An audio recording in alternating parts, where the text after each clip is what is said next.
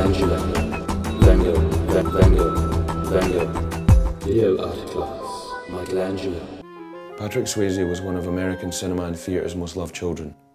His role in the not very scary film Ghost had people crying from China to Chicago, and his role in the dancing movie Dirty Dancing had people saying, "Nobody puts baby in a corner," a phrase we all use in everyday to-day life today. I mentioned Chicago the city. Well, he was in the musical, and Guys and Dolls and other ones.